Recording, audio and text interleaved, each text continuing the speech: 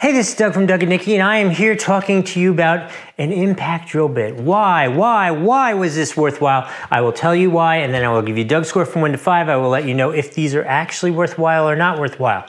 So, here is why I got these. I needed a really small 1/16" drill bit the other day, and sometimes I personally find that my larger drills don't really like those little drill bits so much. So I decided to go down and get myself one of these driver style, right? So it goes into like a conventional impact driver, or you could put it into a drill, but you have this nice thick impact driver attachment there, which is so much more secure, so much easier to transition from one to the other. So that is why I got them, and then I used them. They are titanium with the split tip point. I know you can't see that, but it makes it so they start holes easier and move around less when you start them, and I have to say, it worked for the project that I had. I was drilling into metal. They worked great. I used them over and over again. I just took this second one out of the package.